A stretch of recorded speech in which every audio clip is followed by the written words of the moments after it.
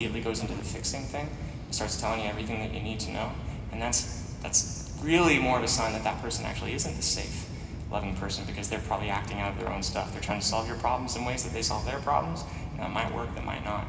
But someone who's genuinely attuned, that has the patience and the presence to sit and listen, to be with, is going to be able to move through that with you.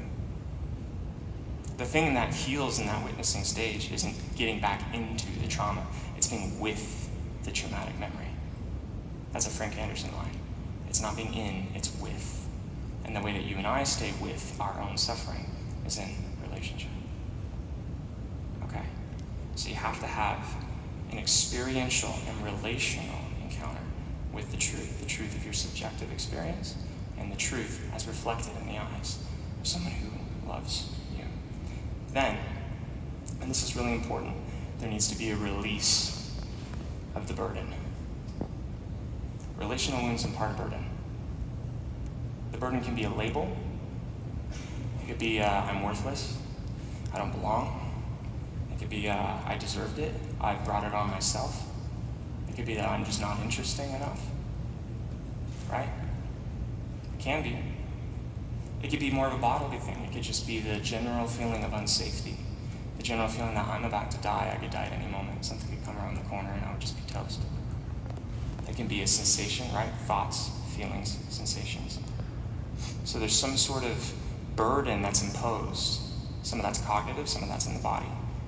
And that needs to be released. Part of that is going to be dislodged with the truth, right? So in that moment of sharing the truth, when the truth emerges, the truth can look like reframing a label. What? You're not worthless, you belong. You're not pathetic, you're strong. You're not pointless, you have meaning, right? So there's a replacement of the label. It could also be what should have happened in a moment that didn't happen. That's very common with neglect. When you're working with neglect, there's not this big traumatic memory. There's not this big thing. For me, it was like the emotional neglect from my dad that was most pervasive. It's not like my dad, abused me in some way. It was that he just wasn't present, and he should have been present. Part of my healing was listing out, and I did this in the context of prayer, but listing out every single thing that I needed from him. When I was in 6th grade and this happened, I needed you to do what? I needed you to do this. When I was in 8th grade and this happened, I needed this from you.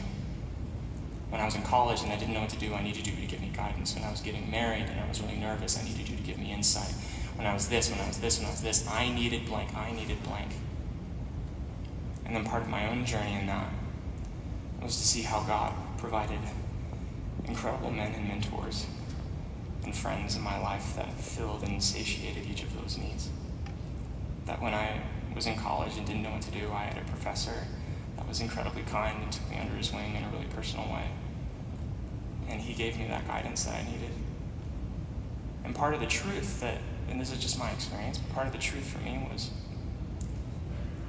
my dad let me down and I survived. My dad wasn't there and I'm okay. He left me lonely and I was comforted. He left me without insight and insight came. And as I'm standing today, I have what I need for right now. I don't have maybe everything I desire. There's not like a completion thing. I'm not saying there's like everything's perfect. But for what I need, I have it. That was part of the truth that was revealed to me in my relational encounter with the truth. When the truth actually arrives, that's where forgiveness is tenable. It actually stands as a reasonable option because you fixed the car. And so it's like when you're hanging out with someone who owes you money, it's really awkward. But if you're hanging out with someone and you don't have that hanging over your head, then the emotional tension isn't there because you're not holding your side of the tension. And that's a Steve Hayes analogy. It's so brilliant. It's like You feel like you're in this tension with mom and dad. Let's say it's over boundaries or something. Like you really don't want your mom to criticize you. You're trying to set up this boundary. You're like, Mom, if you criticize me, I'm going to leave. And then you don't, because she gets critical again at your meal, and you don't get up, and then you feel bad later. You're like, I didn't hold to my boundary. She's not respecting my boundary. My theory is that most of our boundary issues are rooted in resentment. Because I'm still waiting for you to fill in the emotional gap on what you owe me. Mom, you should have nurtured me. You should have been this. You should have been more encouraging. And I'm still waiting on you to provide that. And so how am I supposed to set a boundary and get up and leave when I'm still hungry for that? When I still need that nurture, how am I supposed to set up a wall and cut it off? And some of you might be sitting here. You have people in your life you've been struggling with boundaries with, and that's never occurred to you, that whether it's about them or maybe it's a resentment regarding something else, and that you're projecting something else kind of onto this relationship. That your boundary issues, maybe that's resentment you hold towards your son or your daughter. Might be related in something that you that isn't healed. And so if you heal that wound, it frees you up. The Steve Hayes analogy I was referencing is like when you're in this tension, you're pulling back and forth over a boundary. If you drop the rope, no more tension. And then it's like, how am I supposed to not care about the rope?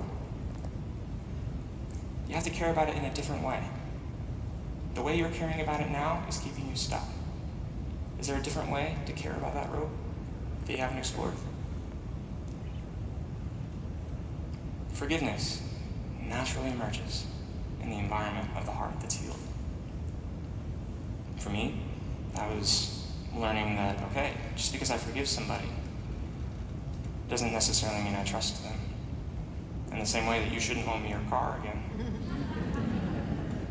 And you could say, well, I'm a forgiving person, and if I don't loan Matthias the car, it means I haven't really forgiven him. Do you see how absurd that is now? It's like, well, no, it has nothing to do with it. The forgiveness had to do with the damage. And you did that. You had to heal that. But you shouldn't loan me your car. That would be foolish. And so there's 3 ways that we renegotiate relationships after forgiveness. Forgiveness, again, is healing the car, right? It's healing the emotional damage.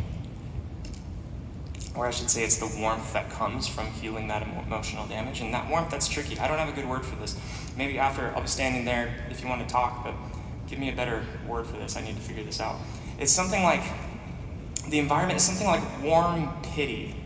And I know pity is a weird word because we kind of think of that as some superiority complex. It's not really what I mean, but it's not quite compassion. Compassion says, I want to get in and help.